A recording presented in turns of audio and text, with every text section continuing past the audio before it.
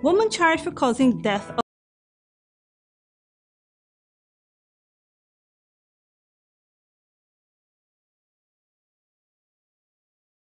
of a police officer.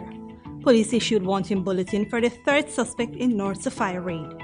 In the region, protests in Colombia continues, and internationally, China fires back after U.S. legislation supporting Hong Kong. Greetings and welcome to this edition of Headline News Update. I am Baby Bacchus. Thank you for joining us.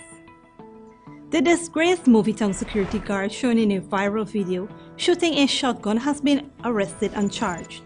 23-year-old Mario Embrack of Lot 88 South, Vaisalas, East Coast Demerara was arrested and charged on the 28th of November with discharging a loaded firearm in a public place on the 8th of November at Movietown, Liliendal, East Coast Demerara. The defendant appeared at the Sparendam Magistrates Court No. 2 on the 28th of November before Her Worship Miss George. He pleaded guilty to the charge and was fined 15,000 Guyana dollars or 3 months imprisonment.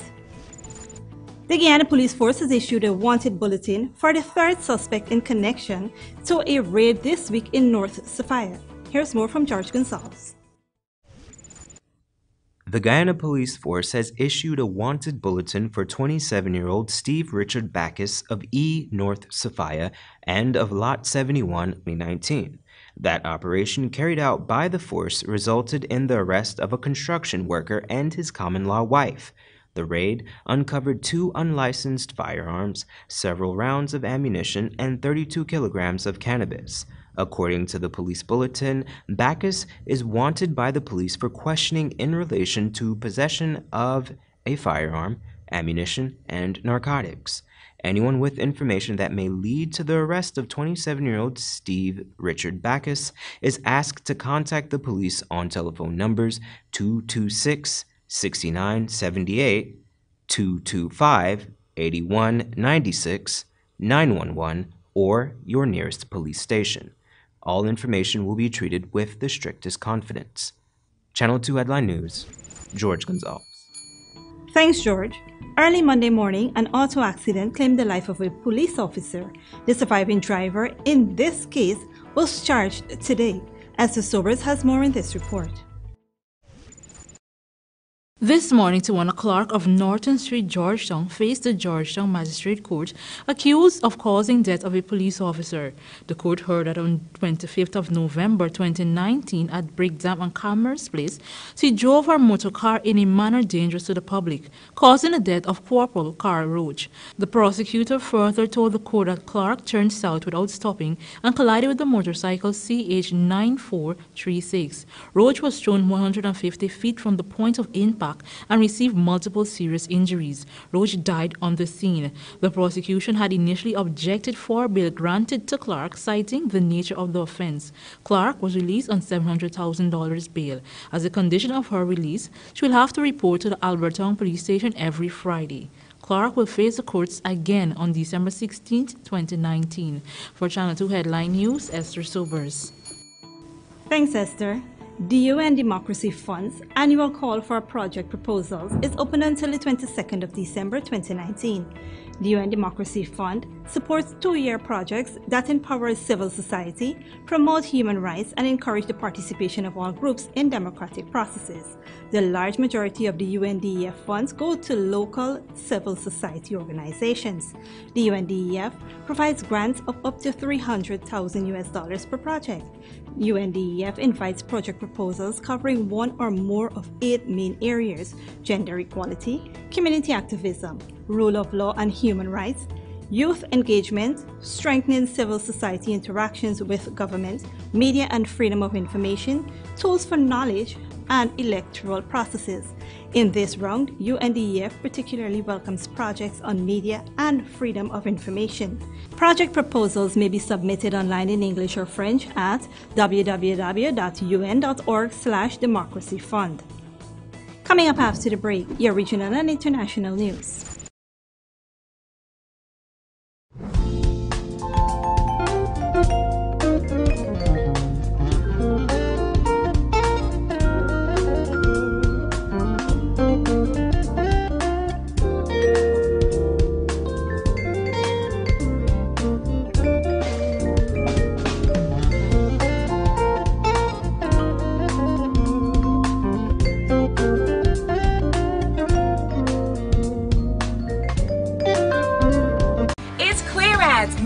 Friday sale on Friday, November 29th. Every item in the store is reduced up to half off and up to 70% off ladies' dresses.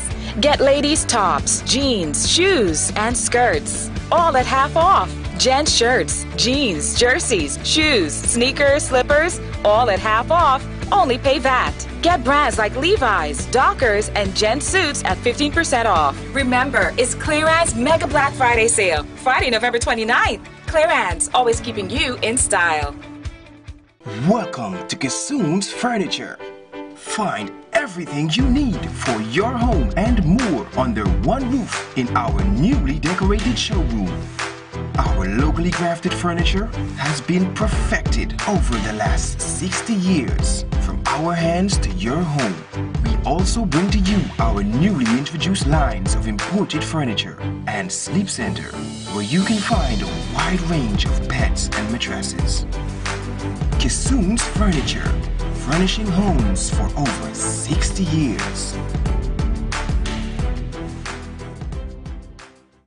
It's bigger, it's better, it's back! It's GTT's plus size Christmas promotion!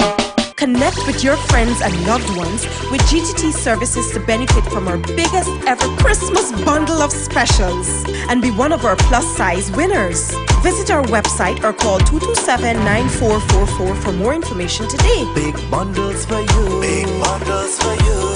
Top up a grand, we make a winner out of you. We got a game show for you. Game show for you. Tours presents Everything Christmas Village.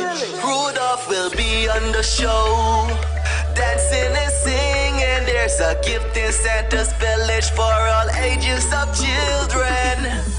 Come, let's play some jolly games and have fun. So much prizes to be won, yeah. Join us at Everything Christmas Village at the Mary Mums Mall Playground on November the 30th and December the 1st and continues every weekend until December the 22nd. This village will have games, prizes, booths, business displays. Santa's Village, Rudolph the Grinch, Olaf, and Elsa will be there too. Plus, you can win a trip to Curaçao, Harcho Falls, and much more prizes. Remember, free entry with a purchase of a raffle ticket. Get your tickets at Precise Printing on South Road, Bunny's Meat Center on Church Street, and Mary Mums Mall Playground. Sponsored by Eldorado Tours, Ansa McCall, Sterling Products, Rubis, Star Party Rentals, Bunny Meat Center, and more. It's 1 week of Black Friday deals at Quartz. From November 26th to 29th, you get huge savings on selected items in store. Benefit from our Black Friday deals by checking press for details. You do not want to miss this opportunity to get the best prices of the year. The Quartz Black Friday event starts now with unbelievable savings. Black Friday deals are from November 26th to 29th. Remember, check press for details. Quartz, bringing value home. Shop at John Lewis Styles in December and you could win one Amazon tablet or smartwatch every day. And that's not all. 4 persons will win $1 million to spend in the store. Just imagine, $1 million to spend on clothing, footwear, watches, fragrances, handbags, luggage, and accessories. Enter to win with every $5,000 you spend. So shop now to win one tablet or smartwatch every day and $1 million to spend in the store. John Lewis Styles, simply different.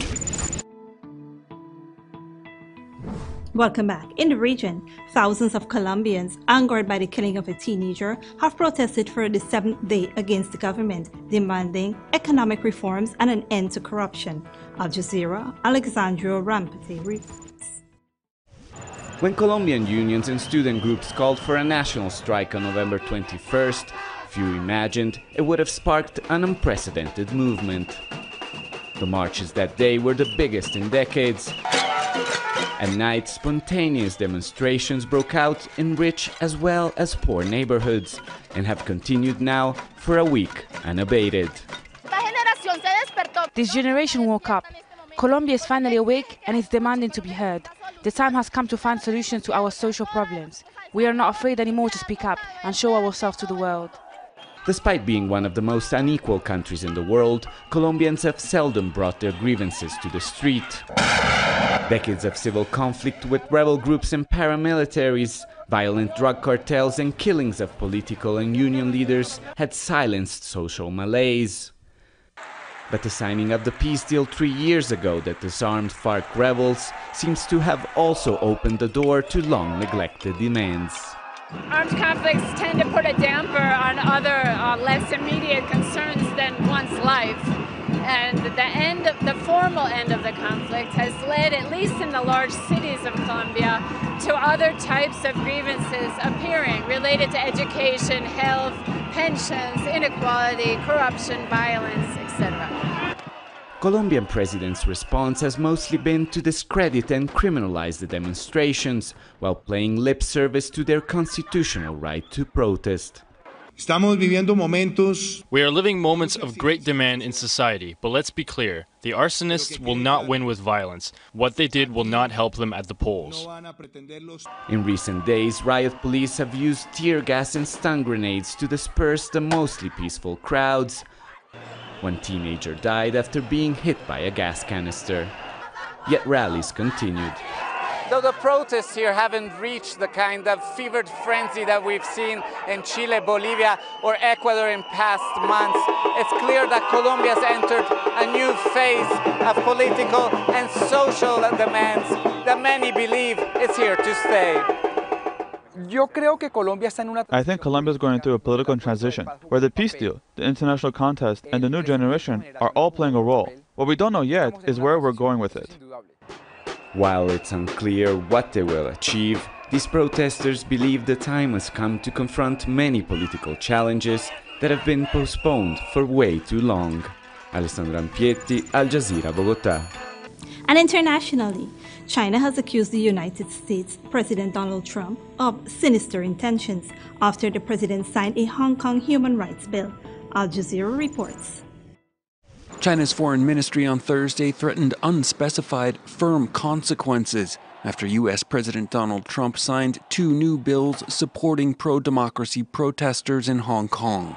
The legislation had drawn rare bipartisan support in the U.S. Congress, passing nearly unanimously in the House and Senate. They threatened sanctions for officials implicated in human rights abuses and ban the export of crowd control munitions to the Hong Kong police. But most importantly, the State Department must now regularly certify that Hong Kong retains sufficient autonomy from Beijing to justify the territory's favored trading status with the U.S. Rescinding that status, which allows for much freer trade than with mainland China, could have major fallout. U.S.-Hong Kong trade hit over $67 billion in 2018, with the U.S. running a nearly $34 billion trade surplus. Over 1,300 U.S. companies, including all major financial firms, operate in the dominant Asian financial hub. The latest tension is likely to complicate ongoing negotiations over Phase 1 of an agreement to end the punishing 16-month U.S.-China trade war. China has accused the U.S. of being the biggest black hand behind the recent unrest in Hong Kong, while also trying to leave the conflict there out of trade negotiations. Trump, for his part, has tried to walk a line between Beijing and protesters, saying he signed the bills in the hope that the two sides will settle their differences with peace and prosperity for all. Here now is your 3-day weather forecast.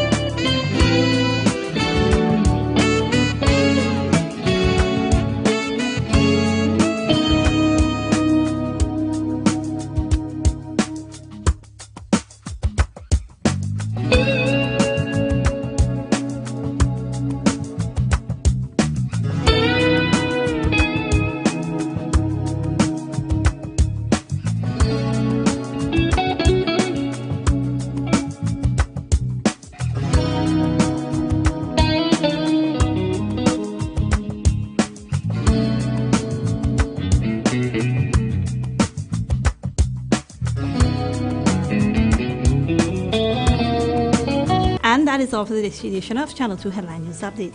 Tune in on Friday at 6 p.m. for another episode. Be sure to subscribe, like, and follow us on Facebook and YouTube, or you can visit our website at headlinenewsguyana.com for more news. Until then, take care.